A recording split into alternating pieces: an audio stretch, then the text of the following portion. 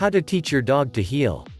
Many times when people take their dog for a walk, they are actually dragged along behind the dog, instead of leading them. A dog that pulls, or even a dog that lags behind, has not been properly trained to walk in unison with their owner. Heeling is such a comfortable way to walk with your dog, not against them, that it is worth your while to teach your pup how to do it. Anyone can train a dog to heel with repetition and patience, along with some simple techniques. Part 1. Learning how to train your dog. Find a quiet place to train your dog. You want to eliminate distractions so that your dog can concentrate on you easily. If you have a backyard, that is the perfect place to train your dog. Otherwise, find a quiet corner of a park with few other people or pets. If outdoors is too distracting, start inside.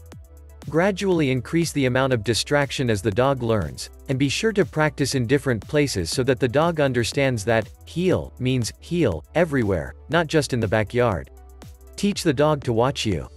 This can be accomplished by simply associating a cue such as "watch me" with a treat. Your dog will quickly learn to look at you when you use the word, as they will expect a treat. Once this has been accomplished, give treats randomly, not necessarily for every occasion, but don't stop completely. Don't rely on the leash to physically move the dog. The leash is for safety, not a means of communication. Practicing off-leash in a safe location is ideal. Choose a release cue such as "okay," "free," or "break" to communicate to the dog that it's okay to break heel position or get up from a sit. Part 2. Training your dog to heel with positive reinforcement. Teach your dog proper positioning.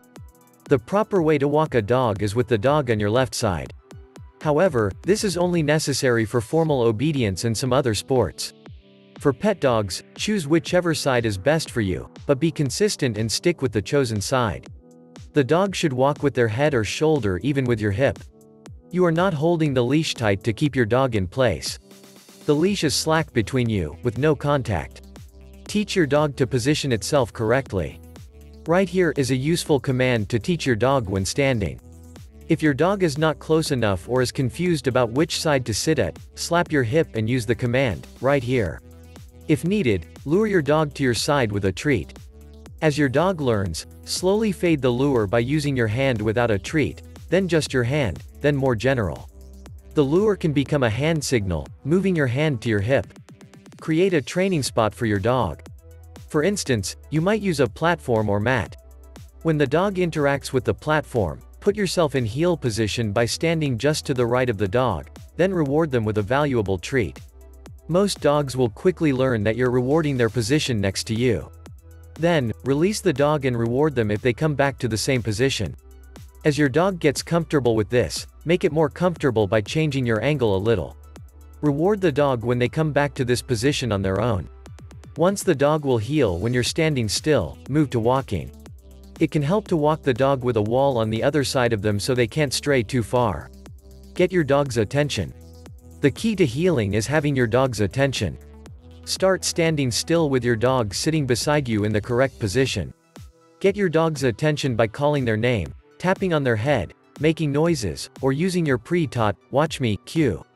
When the dog looks up, slap your left hip with your hand and say, "right here." This is a command.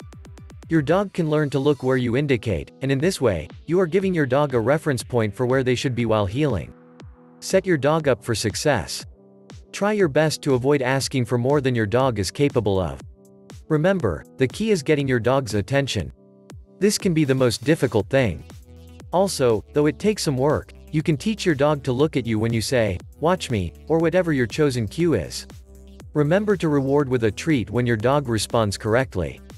With your dog in position, take one step. Reward your dog. Increase to 2, then 3, and so on. With your dog in position, take one step. Reward your dog. Increase to 2, then 3, and so on. Heavily reinforce your dog for good behavior with whatever they enjoy most: treats, play, petting, praise, etc. Treats are usually the most favored and easiest option. You should positively reinforce your dog when they obey your commands correctly. Avoid using punishment to train. Part 3. Using corrective methods. Use corrections with care. Many people train their dogs with all positive, reward-based methods, which require a lot of patience and consistency. Corrections can get quicker results sometimes, but it can also backfire by damaging your relationship with your dog, creating anxiety and confusion in the dog, and resulting in more unwanted behavior. Think of the leash as an extension of your arm. With this in mind, do not correct your dog unless they need correction.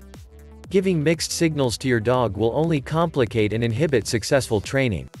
Keeping the leash slack, not correcting constantly, means that when you actually do pull on the leash, your dog is much more likely to listen to you. When you praise your dog, do not let them disobey your command until you release it.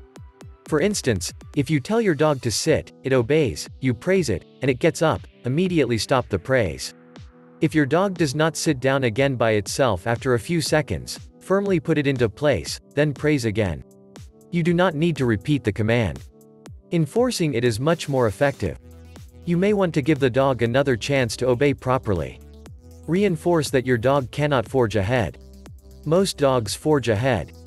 To correct this, keep your dog on a leash that is tight enough to allow you to step across in front of them. When they try to forge ahead, turn sharply and step directly in their path, making a 90-degree turn and heading off in a new direction.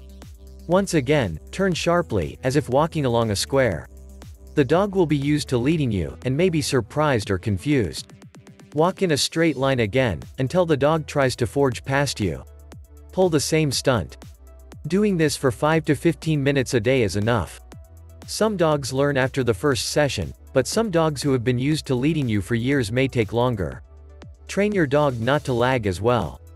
Most dogs lag consistently if they feel afraid, neglected, unwanted, or abused, but many dogs lag occasionally if they are sidetracked by smells or activities. The way to stop lagging is similar to stopping forging.